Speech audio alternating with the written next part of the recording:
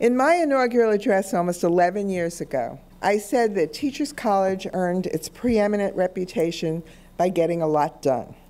That's what made so many TC giants of the past icons. They had ideas, and they got that done. They made it happen.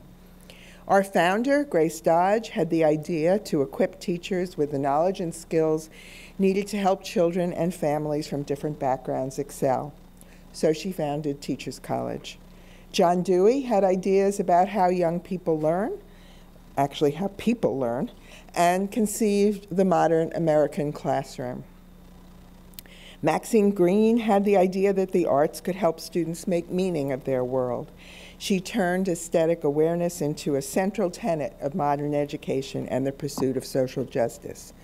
Lawrence Kremen and Edmund Gordon helped us think about the community's contribution to education. Learning occurs everywhere, and community context deeply affects the learning that happens in schools. These TC giants envisioned a better future and then made that future a reality. During the past decade, we've honored and extended this legacy by ensuring that TC remains a place where talented people get things done and where their ideas flourish, spread, and change the world. We've achieved this in three primary ways. First, we've strengthened the TC community by energetically promoting diversity and by encouraging robust discussion. Second, we've worked to maximize TC's impact on the world by encouraging collaboration across disciplinary silos. External reviews of our departments showed scores of sparkling lights, or as they put it, dots, which, if they could only be connected, would create a whole equal to more than the sum of its parts. We've made substantial progress doing just that. Finally, we've set in place priorities and plans for the coming year that will position TC to lead in education, health, and psychology for years to come. I'll begin with how we've improved our community right here on campus. A strong and welcoming academic institution requires a diverse range of cultures, experiences, and perspectives, as well as opportunities for robust discussion, collaboration, and community building. To that end, we've made great strides in student diversity. Today, 1 of every 5 TC students comes from outside the U.S. This year's entering students represent 53 countries and speak 44 languages. We're especially proud that 46% of TC's currently enrolled students who come from within the U.S. identify as people of color. 11 years ago, that figure was 35%. We've also striven to enhance socioeconomic diversity and promote excellence primarily by increasing financial aid. Our students are devoting their lives to the public good, and we owe it to them to make education affordable so they can get a jump on living their dreams and getting down to the hard work of improving our world instead of worrying about how they're going to pay off their debt. I'm proud that from 2006 to 2017, total student financial aid expenditures rose from 12 to 30 million. A decisive catalyst of that growth was our $300 million Where the Future Comes First campaign, which we formally kicked off at TC's 125th anniversary gala in 2012. I introduced the campaign by saying its aim was to fund the future, first and foremost by supporting students. And indeed, we have created 150 endowed scholarships with gifts to the campaign. I'll have a bit more to say about the campaign later in my remarks.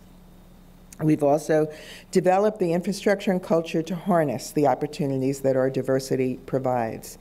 TC's Office of the Vice President for Diversity and Community Affairs, under the leadership of founding VP Janice Robinson, has provided opportunities for learning and connection within our walls by organizing everything from community coffee hours, lectures, and film screenings to safe space gatherings in times of trauma and threats. Janice and her team have created a supportive environment for talking to one another, learning from one another, and caring from one another. Janice, thank you.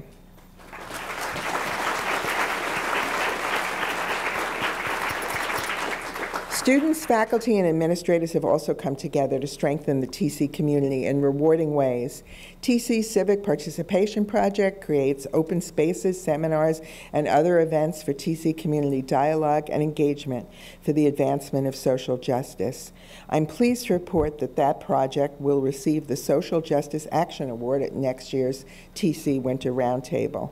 My congratulations to Yolanda Celia-Ruiz, Laura Smith, and Lalitha Vasudevan, and all their faculty and student colleagues for this well-deserved honor.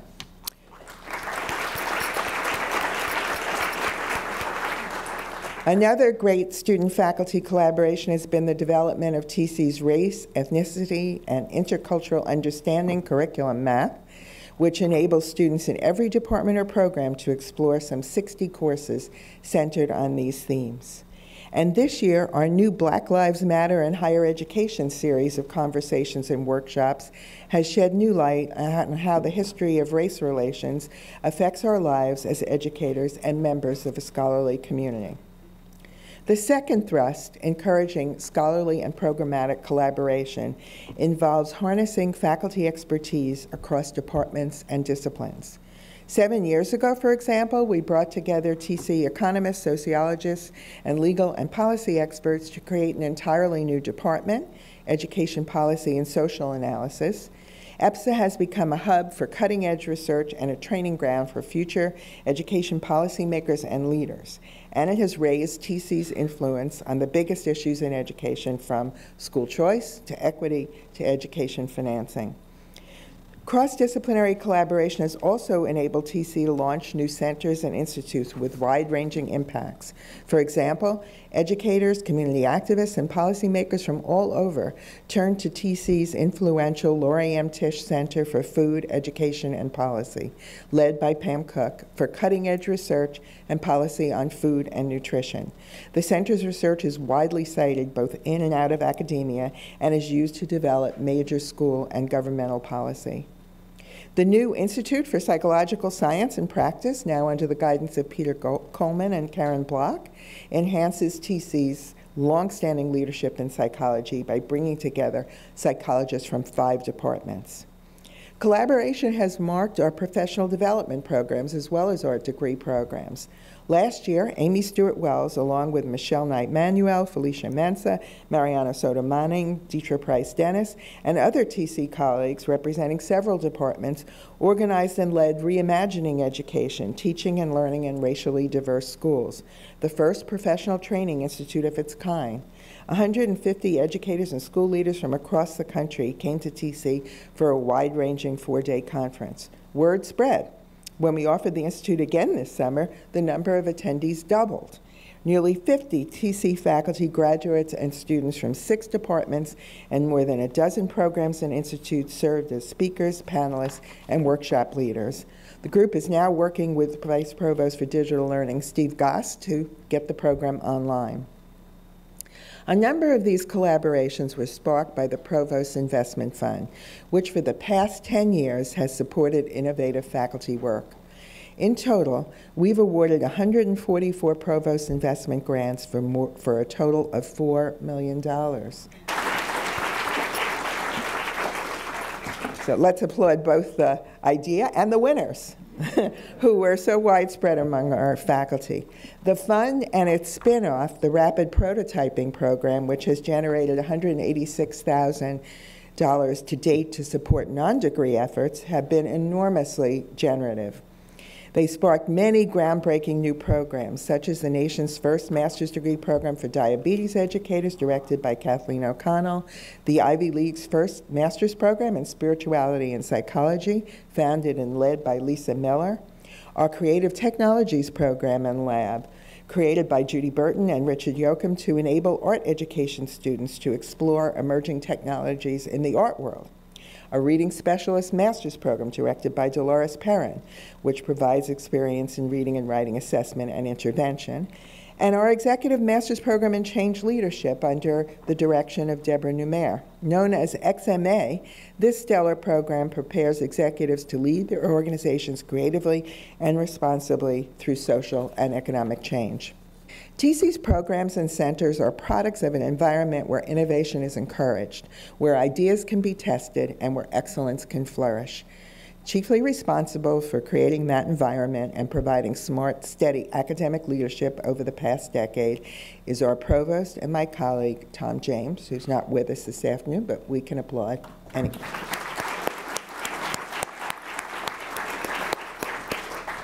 Tom's success has been predicated on, it depends on, the strength of our outstanding faculty. They have proved themselves to be great institution builders by investing their time, care, and talents to make TC work better for everyone, especially our students.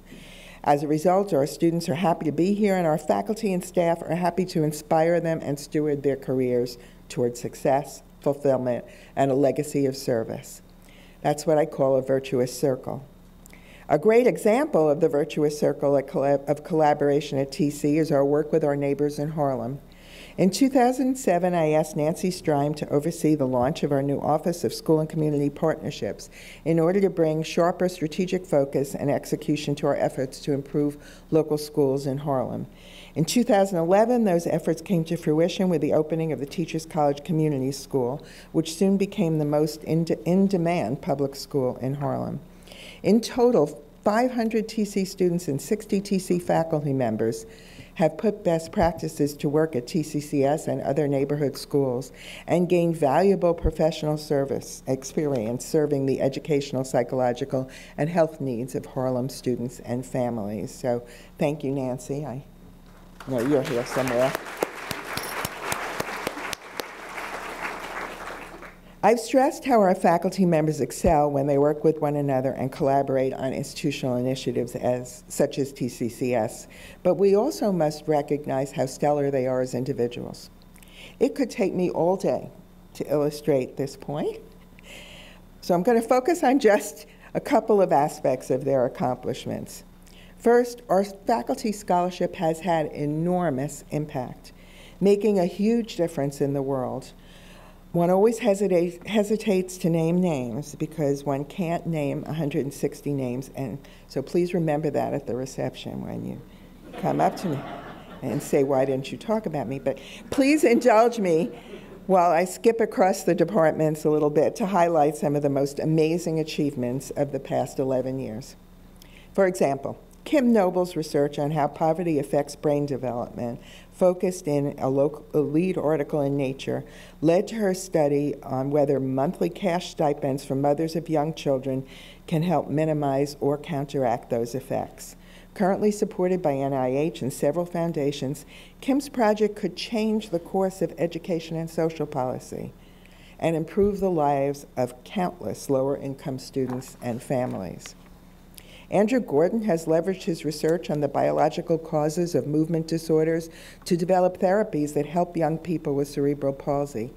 He has documented gains in children's mobility following just 3.5 weeks of his hand-arm bimanual intensive therapy, or HABIT, which requires children with severe limb weakness on one side to make equal use of their weak side limbs. I mean, it's truly astonishing how many children, after 3.5 weeks, were helped by this therapy.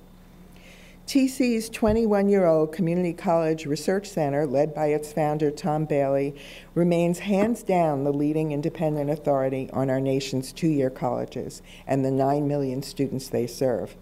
In 2015, CCRC published Redesigning America's Community Colleges, A Clearer Path to Student Success, the result of a major study on guided pathway reform.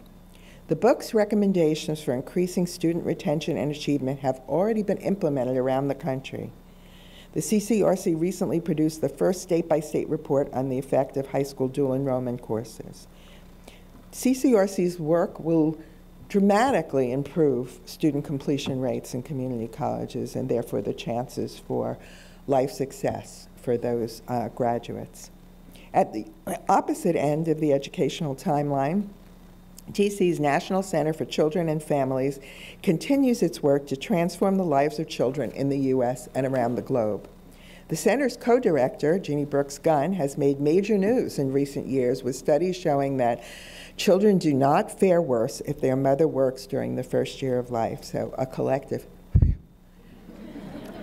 from many people here, including myself way back when, and that there is a strong and significant interaction between certain genetic markers and postpartum depression, and that during lean economic times, some mothers may impose harsher and even violent discipline on their children, all the more reason to protect our society against lean economic times. For her article on spanking and childhood behavior, Professor Brooks Gunn received the 2017 Society for Social Work and Research Excellence in Research Award. The center's other co-director, Lynn Kagan, has influenced early childhood education policy in just about every state and many nations. She's chaired the National Task Force on Early Childhood Accountability, led research comparing early childhood systems of several nations, consulting on a major report ranking the quality of early childhood education in 45 countries, which was an outgrowth of her work for UNICEF in helping to create early childhood learning standards for the world's poorest countries. Mary Mendenhall and Susan Garnett Russell have developed a professional development program for teachers in refugee camps who have classes of 150 or more and who are often refugees themselves. They're addressing a daunting worldwide problem. Half of all displaced primary school-age children do not attend school, and virtually none go on to college. Also working with refugees is Lena Verdelli, whose research on interpersonal psychotherapy among depressed adults and adolescents in Uganda led the World Health Organization to officially recommend the method to treat debilitating depression in traumatized populations. Lena was the lead writer of the training manual the WHO launched last fall, and thanks to her work, TC's clinical psychology program received the American Psychological Association's first award for programs that foster international and global perspectives. Charles Bash has become a major national advisor on reducing health disparities, thanks to his work documenting the links between health conditions and academic underachievement among low-income students and students of color. His research has helped launch programs that position schools as the point of delivery for monitoring the health of young people and ensuring basic interventions, such as the use of eyeglasses for students who are having trouble reading the chalkboard. Christopher Emdin has pioneered the use of hip-hop and rap to teach science educators how to turn middle and high school students onto science and math. Chris is the foremost authority on how educators can harness the power of youth culture to help students understand and formulate complex academic concepts. His work, including his 2016 book, For White Folks Who Teach in the Hood and the Rest of You All Too, has reinvigorated public discussion on how culturally responsive teaching and learning can help reduce educational achievement gaps based on race and socioeconomic status. Judith Scott Clayton has testified before the U.S. Senate on the need for federal financial aid reform. In a 2013 Brookings Institute report, she proposed major Pell Grant reforms to strengthen on-time completion and student success in college. She's been a major force in the movement to simplify the FAFSA form. George Bonanno's groundbreaking work, which upended conventional wisdom by revealing that most people cope with trauma and loss with surprising resilience, inspired us to create TC's Resilience Center for veterans and families, thanks to a gift from David and Maureen O'Connor. The center provides vital support for veterans and families readjusting to civilian life and prepares counselors and therapists to address their psychological and practical needs. A very powerful force for meeting the needs of teachers in schools is the TC Reading and Writing Project, which has benefited the world of education through its published research, its development of state-of-the-art teaching schools, materials, methods, and assessments, its work with schools in New York City and throughout the nation and the world, and its week-long institutes that have drawn more 170,000 teachers, I think all at once, across from my office. Last year, Heinemann, a leading publisher of professional development books and provider of resources for teachers, introduced a new library of books for grades K through 8, selected and vetted by the Reading and Writing Project, and I know that this is a huge bestseller. All of this is a testament to the vision, entrepreneurship, and leadership of the project's founding director, Lucy Calkins. So, Lucy, congratulations. Many of our faculty are having far-ranging influence and impact on educational policy systems and practice. Alex Bowers is working with the Nassau County BOCES to assess the data literacy and data research needs of 20,000 teachers and administrators in Nassau County districts.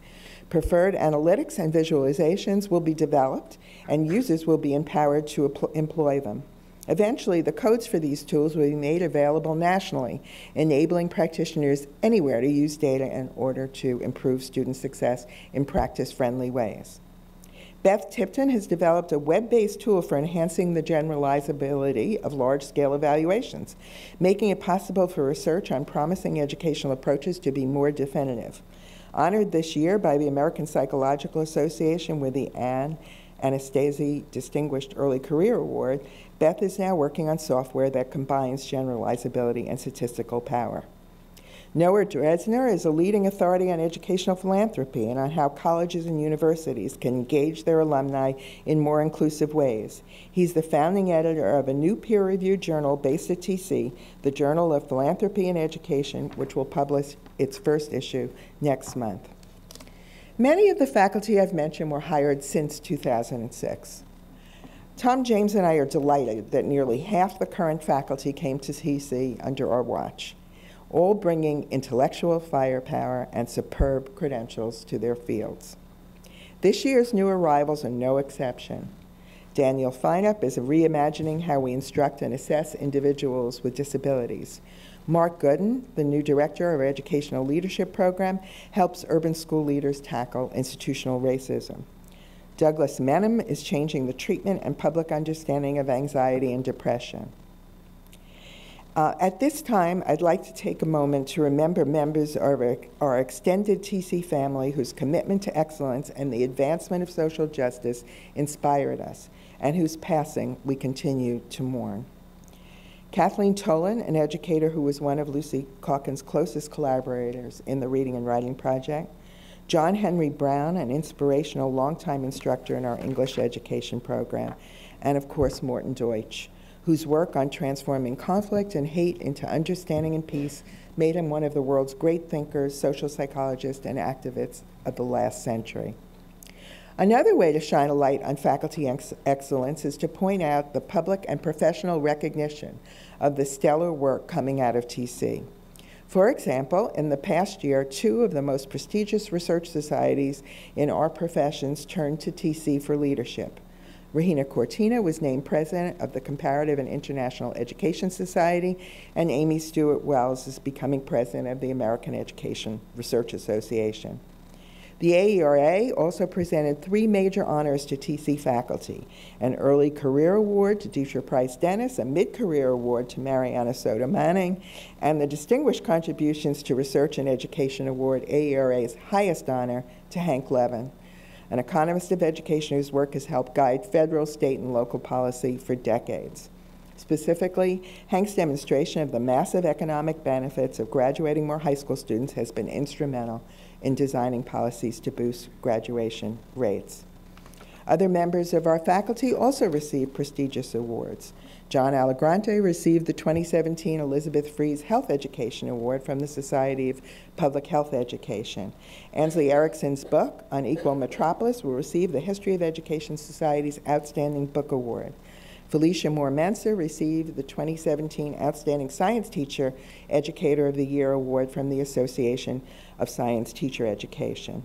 Kim Noble received the Janet Taylor Spence Award for Transformative Early Career Contributions from the Association for Psychological Science. Lori Quinn received a Training in Grantsmanship for Rehabilitation Research Award from the NIH. Susan Recchia's article on preparing early childhood professionals for relationship work with infants received the Journal of Early Childhood Education Distinguished Article Award. And this past summer, the American Psychological Association renamed one of its most prestigious honors for lifetime achievement, the Darrell Wing Sue Award for Distinguished Contributions to Multicultural Counseling, and awarded Darrell the first award in his name. Now it's time for applause for all those wonderful achievements.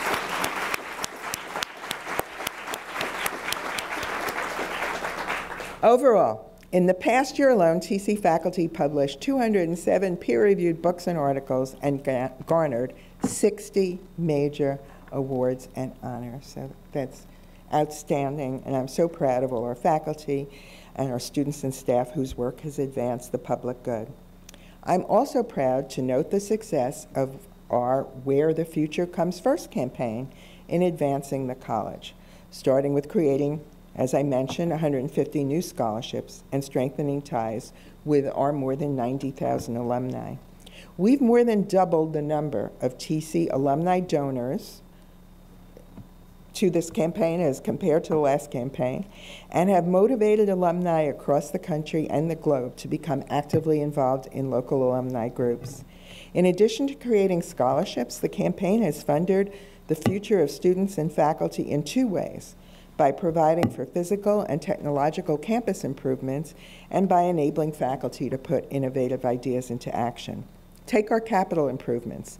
Classrooms on the second floor of Grace Dodge have been beautifully renovated, while the adaptive, super high-tech multimedia space of our magnificent Smith Learning Theater at the Gottesman Libraries offers infinite possibilities for immersive teaching and learning. Funded by a most generous gift from TC alumna and trustee Camilla Smith and her husband George, and designed with the contributing insight of our library director Gary Natriello, the Smith Theater officially opened last week. If you've not yet taken a tour, I encourage you to do so. In total, we have renovated and transformed more than 25,000 square feet of classroom and instructional learning spaces across the campus. Our thanks to Harvey Specter, TC's Vice President for Finance and Administration, and his entire team for their dedicated oversight. We can see and feel the impact of their work everywhere, from the much improved dining hall and residential halls to the safer, upgraded campus infrastructure. So, thank you.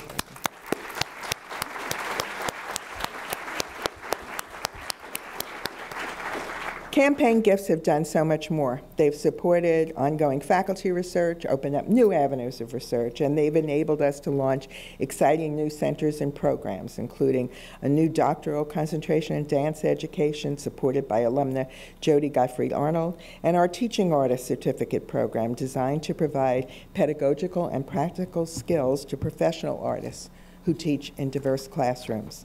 That program was created with the generous support of TC Vice Chair Leslie Nelson and her family. Leslie has not only been one of our most generous donors, she also served as the phenomenal campaign vice chair alongside her fellow campaign chair, Vice Chair Bill Rickert, and the campaign's outstanding chair and supporter, Marla Schaefer. Our great thanks go to them, and we also want to thank our first co-chairs of our campaign, Lori M. Tisch and John Rosenwald, as well as all who've served on the campaign committee. A special word on Bill Rickert, who's sitting right in front of me. He's celebrating 20 years as a member of the TC Board of Trustees, and he's served at the top for the last 14 years. Like his great aunt, Grace Hoadley Dodge, Bill has always imagined what it was possible to achieve and has said, let's do even more. Bill, it's been a pleasure and honor to call you my boss and friend for the last 11 years. We're all truly grateful for your leadership and support. Thank you.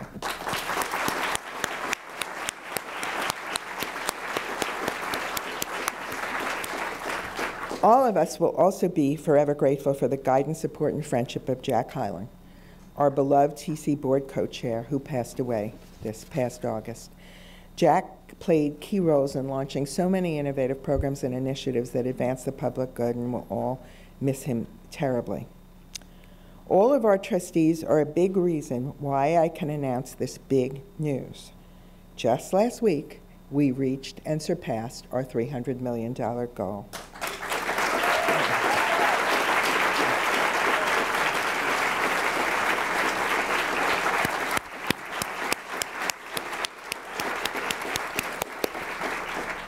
Raising $300 million to fund TC's future is a huge accomplishment that could not have happened without the leadership and tireless dedication of Vice President Suzanne Murphy and her team of talented professionals at Development and External Affairs.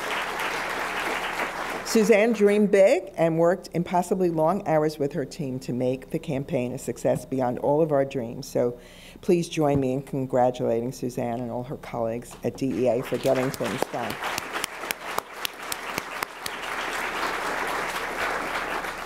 But wait, we're not done yet.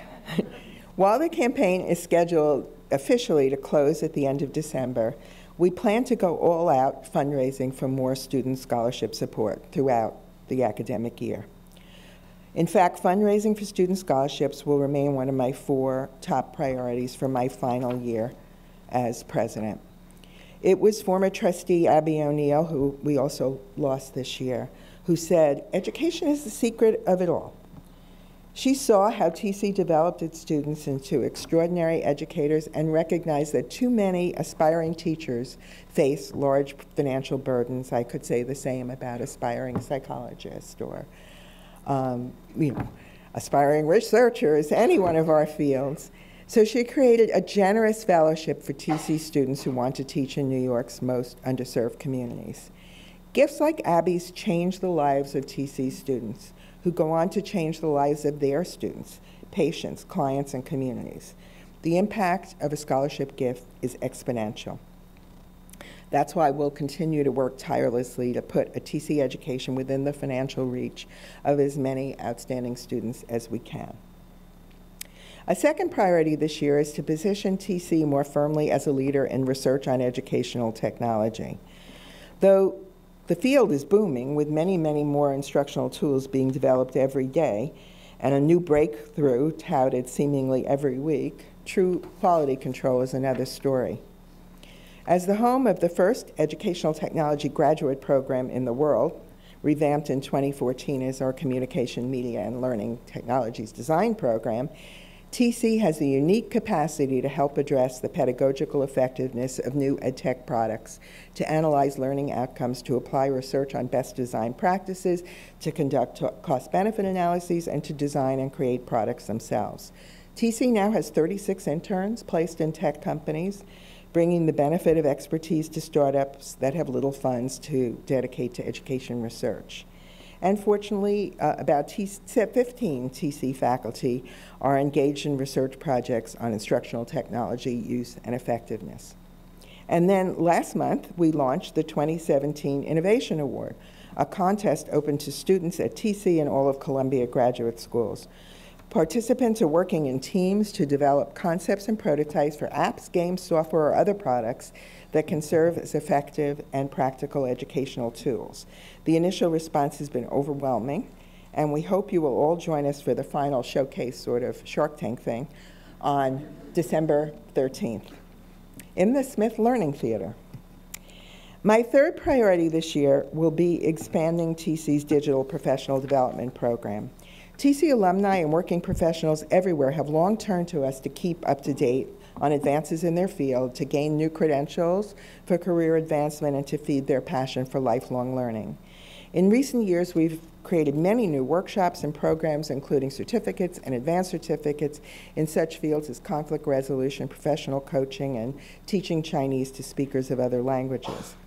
But to reach the widest range of learners, we will continue to expand our digital footprint. That footprint is already big. Over the past year, more than 20,000 students have enrolled in TC's online courses, programs, and institutes, from TESOL and nursing education to the innovative online version of the Cowan Financial Literacy Program, which in 5 years has benefited more than 1,000 practicing educators from all 50 states and more than a dozen countries. Our new college advising program, led by Riddhi Sandal, is off to a great start. Sponsored by the Jack Kent Cooke Foundation and designed for counselors and college access professionals in underserved high schools, this program has already enrolled nearly 200 students, with many more on the waiting list. In May, we launched the online version of our bilingual speech language pathology advanced certificate program. And this summer, we offered a course in teaching reading to struggling students. A number of other new programs are in the works. An online certificate program in medical education, which will provide advanced skills in adult learning for physicians, nurses, dentists, pharmacists, and other medical professionals in teaching and mentoring roles, is an example. Many programs and institutions at TC are infusing digital learning into their curricula, creating hybrid programs with the programs that already exist here. For example, last fall, our Klingenstein Center for Independent and International School Leaders partnered with Columbia Center for Teaching and Learning to launch a massive online open course, or MOOC, called What Every Teacher Needs to Know About the Science of Learning. The MOOC was offered for free on edX as part of a White House initiative and reached 12,000 educators in 170 countries. I guess 12,000 is more than 20. We hope to spread more and more of TC's intellectual riches to learners around the globe. Finally, we're deeply committed this year to developing and implementing TC's new civic education initiative. I announced the initiative at last year's State of the College when I expressed something I know you all feel, deep frustration about our country's racial tension and violence, the extreme polarization of the electorate, the unwillingness to listen to opposing views, the spread of fake news, and the depressingly low rates of voting and active political participation. I said that schools have not fulfilled their critical mission of preparing young people to be active citizens, and that the decline of the teaching of civics has contributed to our divisive political climate. I said it was clear that we needed to do more to reframe civics education and foster political participation, and that TC has the resources, expertise, and above all, the responsibility to lead the way. TC faculty eagerly heeded the call and came together throughout the year to set the Civic Education Initiative in motion. They envisioned a series of curriculum development, teacher professional development, and digital projects for teachers and students from early childhood through grade 12.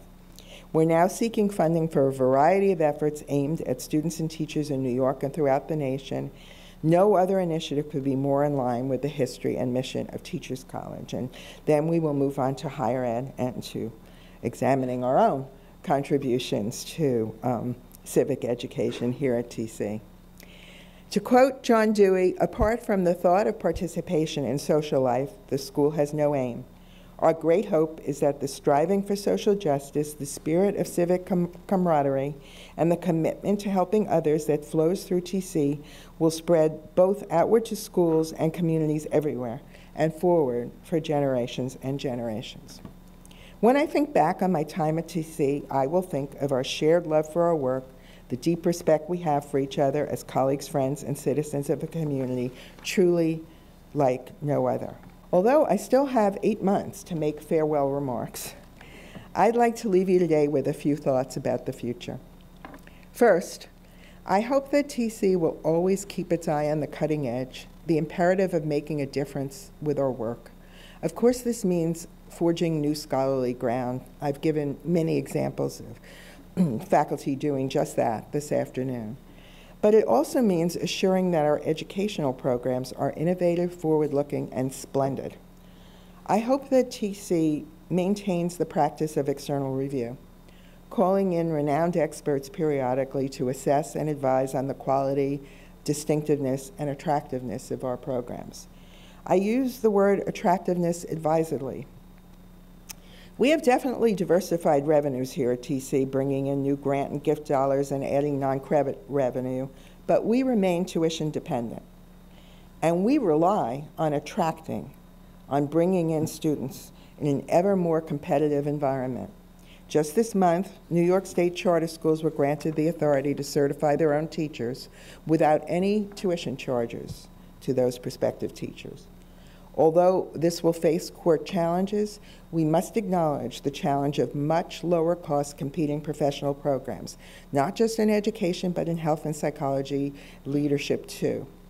Excellence will remain our biggest selling point, but can we make our programs more attractive by making them less credit heavy, for example, and therefore less expensive for debt-burdened students?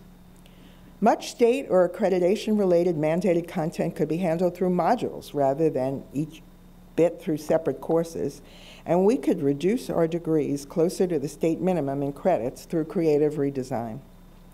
While we're talking about cost-related redesign, might we look at cross-programs for duplications that cause us to make less than the best use of our wonderful resources?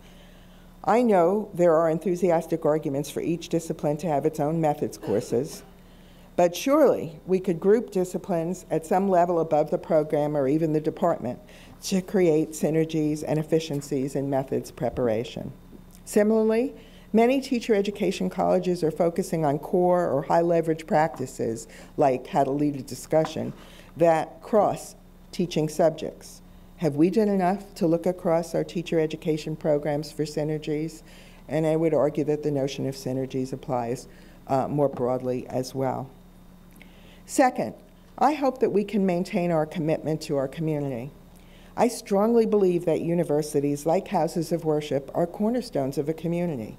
They predate and will postdate community-based organizations and political groups that come and go. We in Morningside Heights have not always been community-facing, as comes to mind readily these days as we come up to the 50th anniversary of the Columbia protests and engage in discussions of free speech, which bring back memories of a half a century ago.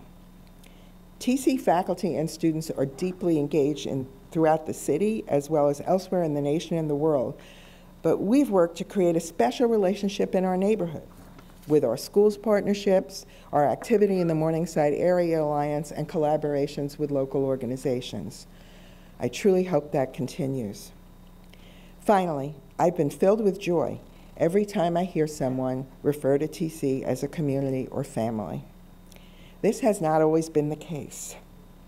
We must continue to overcome silos and to honor civility and respect, even as we undertake the difficult discussions that are essential to good education.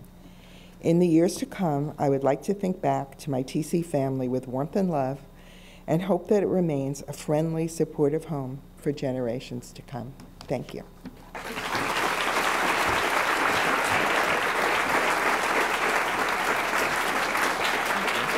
you. Thank you very much. Thank you.